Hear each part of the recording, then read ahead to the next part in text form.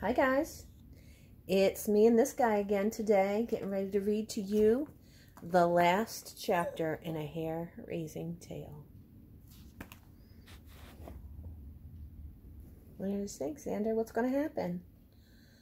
Are we going to find Anakin? Are we ever going to figure out if Fletcher gets a real good home?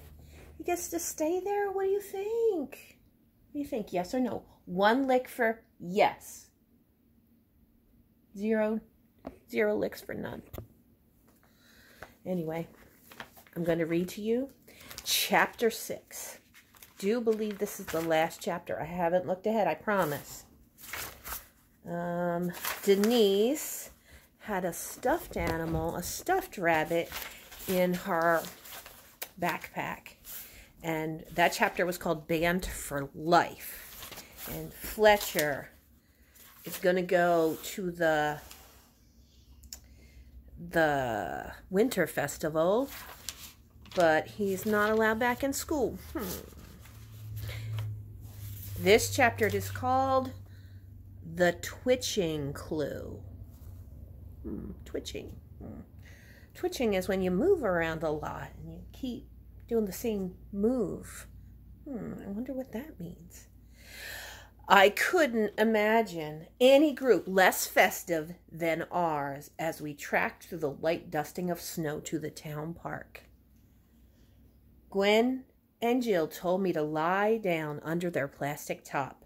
They positioned me just under the snowblower so it looked like I was really a snow globe. Then I put out their computer sign that they had... Excuse me, I read that wrong, guys. Sorry.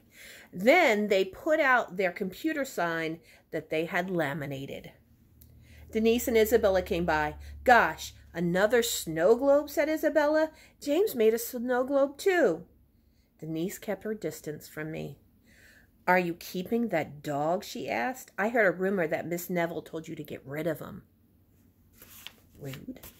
He's not allowed back in school, said Jill, but we haven't decided what to do yet. I shivered. Something in her voice made me feel like there really wasn't too much hope. He looks cold, said Denise. I nodded at her for a moment. I felt she understood a little bit of what I was going through. Oh, that's sweet. She is saying, oh, he looks cold. So maybe she's worrying about him a little bit. James's globe can't be as good as ours, said Gwen. We've got a real globe in our snow globe.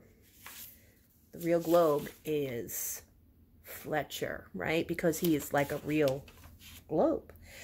Because he's got that map of the whole world on his body. That's so weird and fun. They were just setting it up when I went by, said Denise, taking a step back from me. I really couldn't see it, but James said he had a real surprise in it. Maybe I should go look, said Gwen to Jill. You stay here with Fletcher. Jasper's teeth were chattering. How long does this winter festival go on? He complained. Enjoy it, I said. This might be our last day of freedom. Oh, my antennas are so cold I can't feel anything, said Jasper. Well, find some of my loose fur and wrap yourself in it, I said. Great idea, said Jasper. He quickly knitted himself little antenna muffs and 6 tiny little leg warmers. Okay, I'm going to show you this picture here of Jasper. Jasper. He's a pretty good knitter. Gwen wasn't gone very long. When she came back, she was chewing on something. I could hear the sound of chewing from a long way away. I twitched my nose. The smell was familiar. Nutty, yet spicy. Oh, that's what it said in the last chapter. What are you eating? Jill asked. Peanut butter and salami, said Gwen. Isabella gave me a bite of a sandwich someone gave her. Anyhow, James's snow globe isn't as good as ours. It's all white. I couldn't really see through it, though, because the judges were already looking at it. And this is a piece of salami and peanut butter sandwich. I don't know. I like peanut butter and I like salami, but I don't think I'd like them together. Peanut butter and salami, I yelped. Quiet, Fletcher, said Jill. That was the smell in Anakin's cage, I whispered to Jasper. Somehow Anakin's disappearance is connected with whoever gave Gwen that peanut butter and salami sandwich. I've got to track them down. Basset hounds are very good trackers. We're related to bloodhounds. Not now, said Jasper. You're the star of their snow globe. You can't go tracking around. And this right here is Fletcher, and that is his bloodhound cousin. Bloodhounds are pretty cool. I actually saw one time for real, and it was tracking something down, and when it found it, it made the funniest noise. I've never heard a dog like that before. I will try to find a video of a bloodhound howling, because it's a different sound. I'll put it hopefully online and you can see it. Okay, here we go. Here come the judges, shouted Jill. Oh no, Mrs. Neville is one of the judges. The judges came over to our site. You're our last entry, said Mrs. Neville. Don't worry, Gwen and Jill, she whispered. I'll be fair. I know this isn't school grounds, and you worked so hard on this. Here is what they made. And it says, at last a snow globe that is really a globe. There he is. Isn't he so cute? Anyway. The judges walked around me slowly, looking at the way I was lying under the plastic, at the way the snowflakes were gently falling on me. Why, this is very interesting, said one. It must be the year of the snow globe. He's a real globe, said Jill. See our sign? Very original, said another judge. They wrote something down. I think we need to confer, said Mrs. Neville. That means talk privately. Is it possible to move your entry? Asked a third judge. Yes, said Gwen. Fletcher can move when he has to. The judges formed a little circle and whispered. I flicked my ears to try to hear, but I couldn't make out their words. It was also hard to hear because Jasper was so nervous he was like a jumping jack. Finally, the judges split apart. We'd like to bring your entry up to the platform, said Mrs. Neville. Oh, that sounds good. Gwen and Jill dismantled the plastic bubble. I was anxious to see what other snow globe there was. It was under the same kind of plastic cover, but it was all white. My nose twitched. I'm trying to twitch my nose. No, I can move my mouth, but not my nose. That's weird. I smelled peanut butter and salami and something else. Then I saw James. His was the other entry. I sniffed deeply. I detected a weird aroma, a mix of salami and peanut butter, and just a whiff of rabbit. Oh, no. You better not have taken Anakin, James. The judges went to the microphone. Ladies and gentlemen, boys and girls, for the first time at the Winter Festival, we have a tie for a winning entry. They are both snow globes, and we thought we'd bring it up to the audience applause.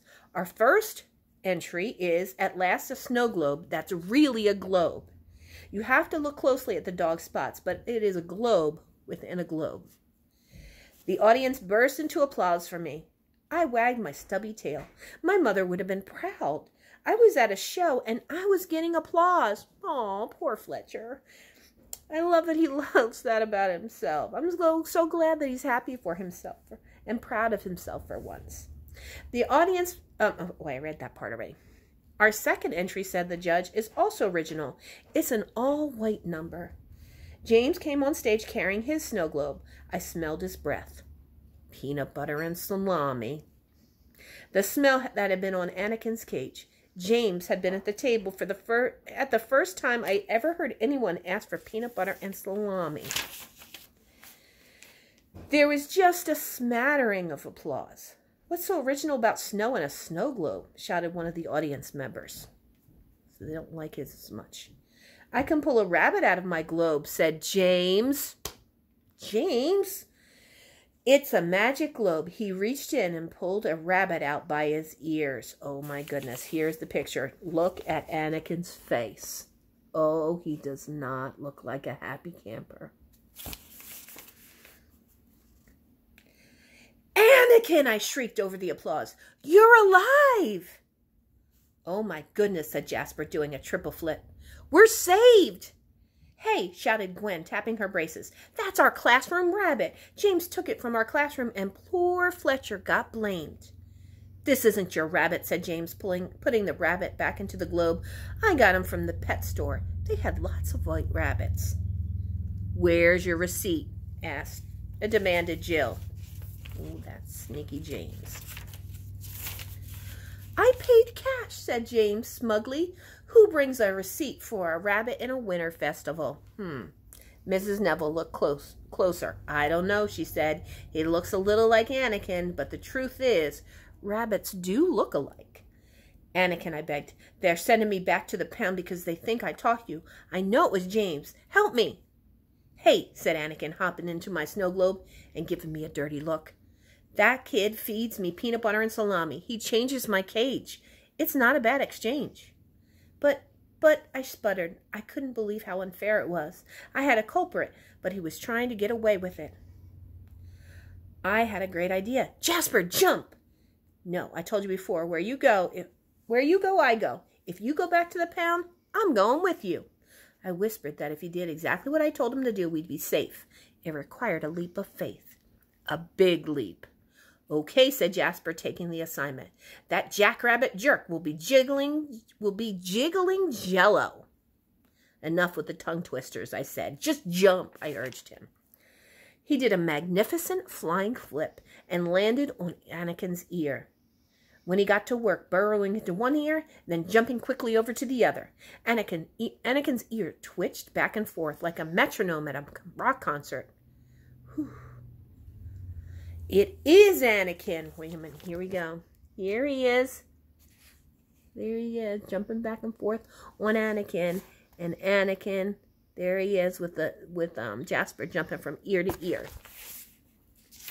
It is Anakin, said Denise. Look at his ears. That's exactly what he did when he saw Fletcher before. He's scared of Fletcher. That's right, said Isabella. The jig is up, said Gwen, tapping her braces. James's rabbit has to be Anakin. His twitching ears prove it. James took Anakin. Ms. Neville looked at James. I do remember Anakin's ears twitching when he first saw Fletcher. I believe it is Anakin, James. I think it's time for you to tell the truth. James wouldn't look her in the eye. All right, he said.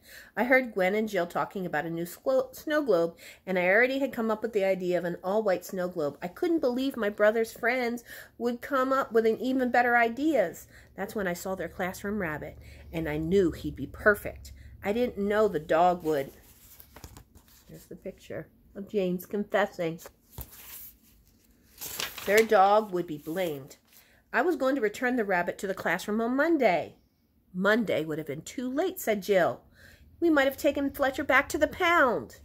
Even I wouldn't want that, said Denise. You know what? The more I see him, the more I think Fletcher's the only dog I'm not afraid of. I wagged my little tail and gave her a big smile. Very shyly, she touched me on the ear. Oh, that's good. Hey, giggled Jasper, that tickles. But of course, Denise couldn't hear him. No humans can hear a flea. They barely listen to me, and we dogs are closer to humans than any other animal. Gwen and Jill, said Miss Neville, I owe you an apology. Maybe one day next week you can bring Fletcher in for another geography lesson. As for you, James, you are disqualified, and I will speak to your teacher and see you and your parents in school on Monday. Uh-oh, James is in trouble. Fletcher, you're safe, said Jill, putting her arms around me, thanks to Gwen and my good detective work. Well, the truth was that I had done the detecting, and Jasper had done the work. Still, let Gwen and Jill take the credit. How do I love Jill and her best friend, Gwen? Let me count the ways. Jill gave me a good home. Gwen gave me my name. Could any other dog ask for anything? Could a dog ask for anything more? Well, yes. A little salami. And a loyal flea who loves tongue twisters. It's a good life. Oh, I like that. That's the end of our story, my friends. Here is the last picture. And here's the picture of the... Oh, nope, I'm lying to you. Here's the picture of the author, Elizabeth Levy. And here's a picture of Mordecai Gernstein. He is the illustrator. Interesting. Anyway, my friends, I hope you enjoyed that story. My next story is going to be, let me see if I can get this thing. Oops. Ready? My Awesome Summer by P. Mantis. Praying Mantis. So I hope you enjoyed it. I will talk to you soon. I miss you guys so much. But I'm glad we're having some time off and some time home. I'll talk to you soon. Oops. I'm getting very clumsy.